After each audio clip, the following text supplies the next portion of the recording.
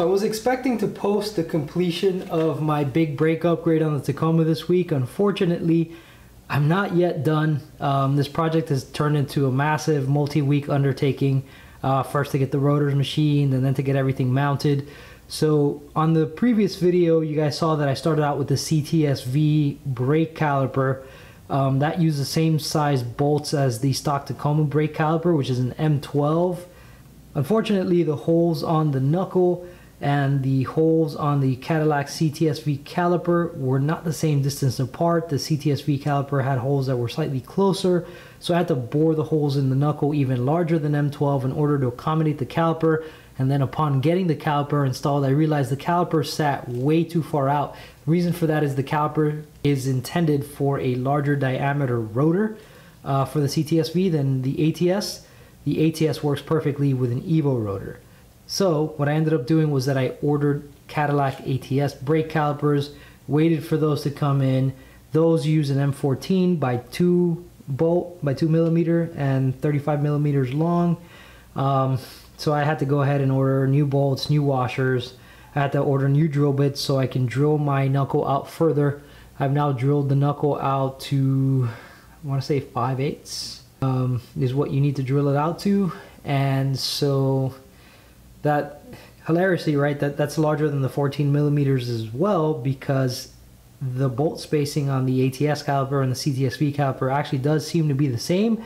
So again, the bolt holes are too close together, so I had to drill my spindle, so I had to drill my knuckle larger in diameter than the bolts that I need in order to accommodate it. I don't remember having had to do that on my friend's ATS Brembo swap onto his truck, but I do vaguely remember having to oval the holes, and so now that I'm thinking about it, that's the same exact situation. The difference is he just bought one random drill bit and didn't really buy a whole bunch of steps like I did, so we were just trying to basically hog the knuckle holes out to the full size, and it was a big disaster, so that's probably why I don't remember any detail.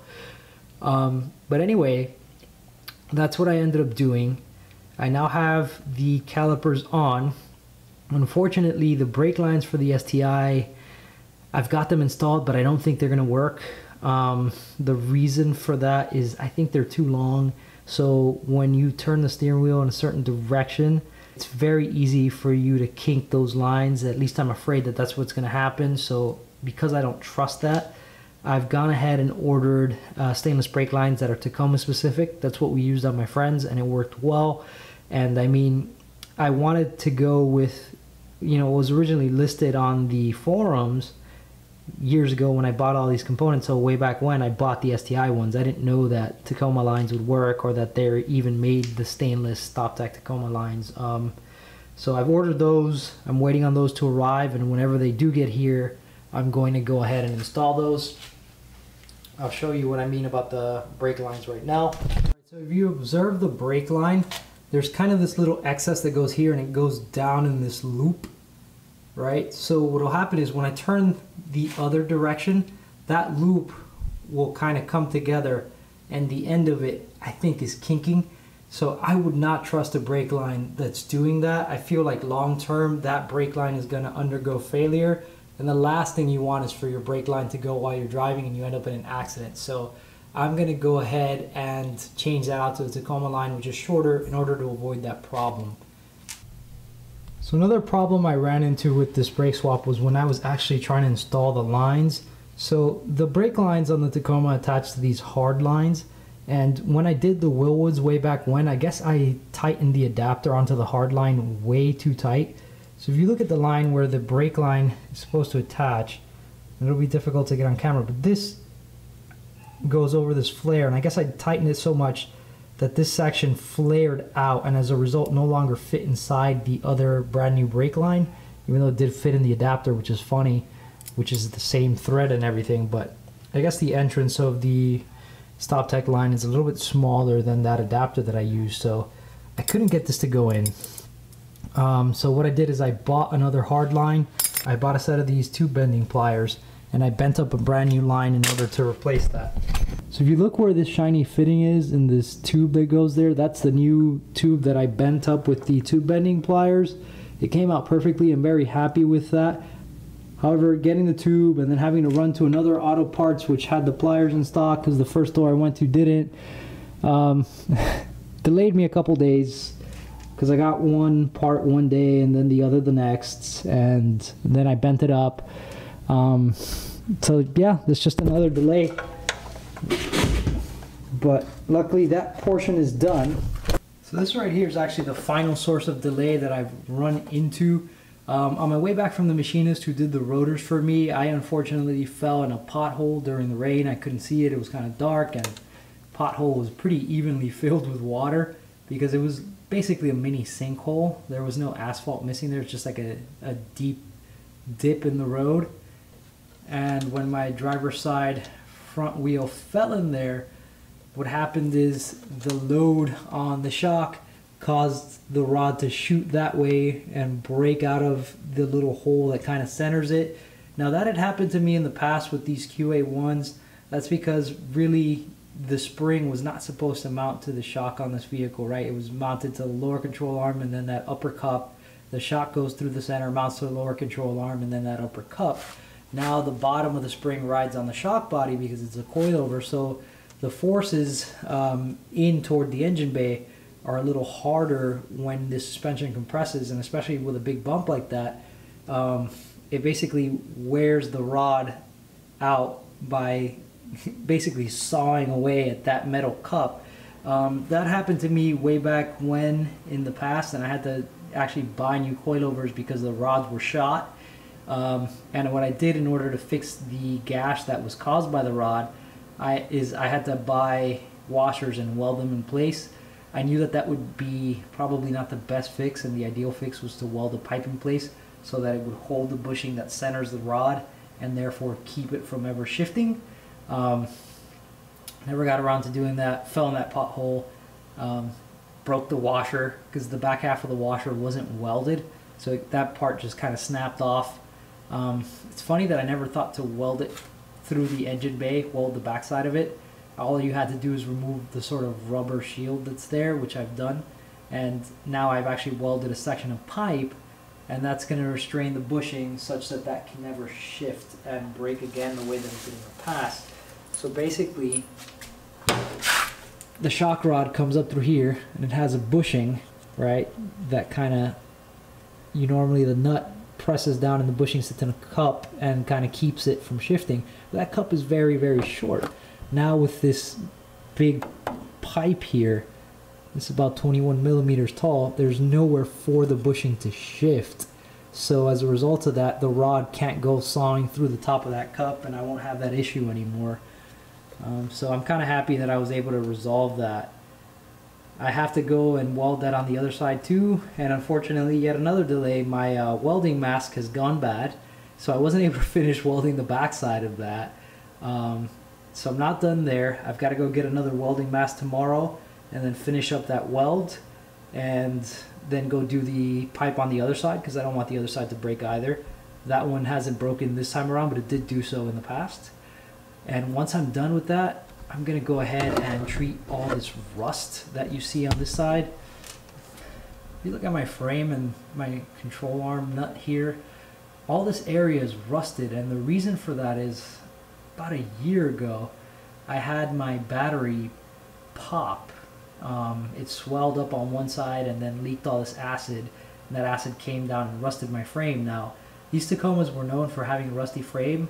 Mine does not have that issue, maybe because it's a Florida truck, it's never been exposed to salt, so there's no rust anywhere on my frame except for here where it got bathed in battery acid. That's also what killed my previous alternator that I replaced in one of the videos I did last year, maybe even before, actually. It might have been a 2019 video. But either way, I neutralized the acid with baking soda and warm water. However, I've not gone back to fix the damage. So now that I have the truck up on jack stands, I'm going to go ahead and just take a wire brush on a drill and remove all that rust, and then I'm going to, coat all of that in order to protect it and keep it from rusting out again. I just need to finish the welding portion, and then I'll do that, and then I'll go ahead and just paint everything all at once, the new welded pipe and the rusty sections. Once I'm done with that, and I have the brake lines and everything buttoned back up, then I can probably take this truck out of here go for a spin, check out my new brakes, and enjoy it. I've also got some work I'm doing on the carbon fiber hood. So years ago, in all craziness, I cut a vent into a brand new carbon fiber hood. I was going to mold a Mustang GT500, previous gen GT500, not the latest and greatest one. I was going to mold the vent from that onto this hood. I actually bought the vent, I placed it, it looks great. However, it does not follow the contour of the hood. And because it doesn't, I would have had to do a lot of work to get it to sit flush. A lot of people just kind of glue those onto their hood. I didn't want that look. I didn't want the hood vent to sit above. I wanted it to sit flush. So that was going to be a lot of work, and I never got around to finishing it. I glued all these little plastic pieces here to support that. I've gone ahead and ripped those out. Now I'm going to cut these edges a little bit wider, and I'm going to go ahead and glue in a mesh, kind of like I did with my Miata's hood. It's going to just look a lot better. And that'll also protect the components in my engine bay from the sun for the most part, which I'm pretty sure that's why my last battery popped, because the sun was hitting it through that vent, and so it just kind of like damaged the plastic, and over time the battery swelled up and popped right through that damaged plastic. While I'm doing that, I'm also going to go ahead and make some brackets for my hood pins. So if you look at that pin, it's just hanging there. There's literally nothing down here for it to hold on to. So I'm going to have to go ahead and make a little bracket in this space that will hold that pin. Another thing that I've got to do is clean up some rust in this area and redo the vent in my grill, which is starting to crack from years of being exposed to the sun. I'm impressed that it lasted that long. It is a 3D printed ABS piece. I think next time around I'm going to print it maybe in like carbon fiber reinforced nylon, and I'm going to paint over it so that I don't have the issue of it, you know, going bad in the sun. You can actually see this is a very functional vent. It goes straight out into my grill and then straight into my air box. If you actually walk by here and I rev the motor, say you like put your shirt near it, it'll suck your shirt in. It's actually pretty strong. It's about as good of a ram air effect as you'll ever get. So that's kind of where I'm at with the truck project right now. I'm not as far along as I wish I were. All the same, I'm pretty happy with the progress that I've made. I finally got the brakes on. As soon as I get the lines, I can put the lines on and bleed the brakes. That should be a pretty easy process. I don't expect too much difficulty there. And I'll finish up the welding, I'll finish up the painting, the rust removal, fixing up the hood, and my truck will basically drive out of this garage as a brand new truck.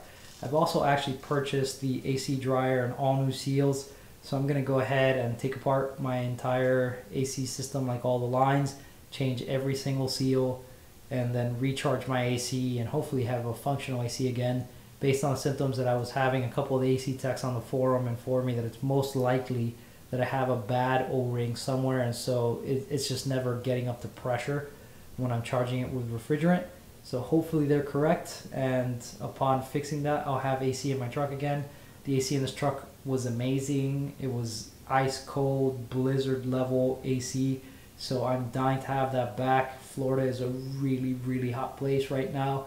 I'm dying in this garage. I have the fan off because it makes too much noise, and I wouldn't be able to talk to you guys while I'm doing this, but yeah, it's really hot, and I'm very excited about getting AC back in this thing. I'm also going to have the steering wheel with the steering wheel controls, the Lexus IS300 steering wheel. I actually use the same shape airbag as the Supra wheel, so I'm going to transfer the Toyota logo, you know, airbag onto the IS300 rim. I've got the Alcantara wrap for that, and it's going to be cool. It's going to really match what I've done with my interior as far as my door panels and my back seats and all that, and my, you know, my RSX seats, which are also wrapped in a black microfiber or synthetic suede type material. So that is the update on the truck. I'm really excited to get that done and get some more videos out for you guys to see. If you've enjoyed the series so far, please feel free to like, subscribe, and click the notification bell so you're notified when I have a new video up. I'd like to thank you guys for watching, and if you have any feedback, please feel free to leave that in the comments.